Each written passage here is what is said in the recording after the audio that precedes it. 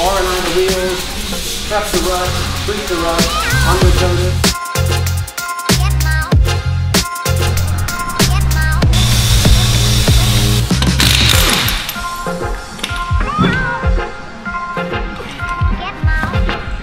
How long did that just take me? 2 minutes? Honestly, like right in here, make sure that you hit this shit with some 320 because when these things snap down, I don't want, oh, okay. You know what I mean? Yep. I mean, they really honestly should be Take it all these? Yes. Okay. And then we can yeah, balance second, no problem. Yeah, we can rebalance it. But,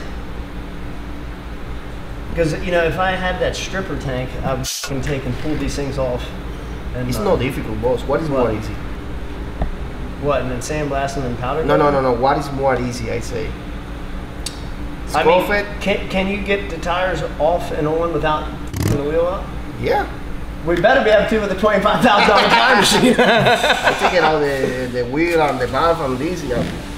Only the it's just, I'm only charging $500 for these. That's why we're just going to do a scuff and shoot type deal. You know, basically clean it up, take the wheel off, and hey, because whatever you say.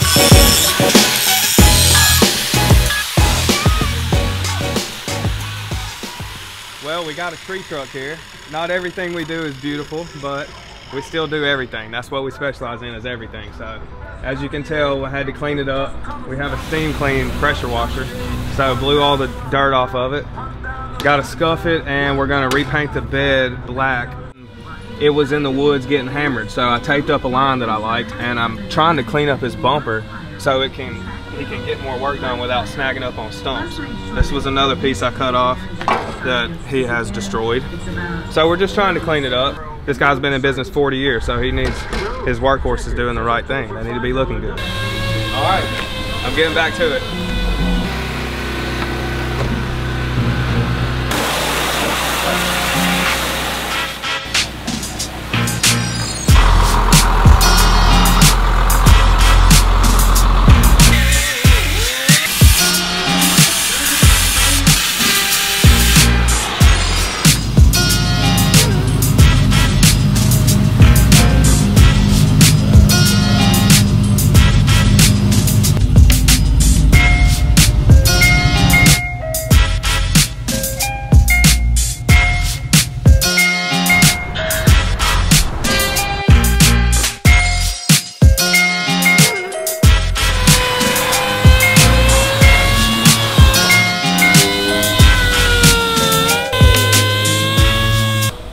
How y'all doing? I'm Alex with Custom Empire. As you see here, I got a bumper for a Hyundai Genesis.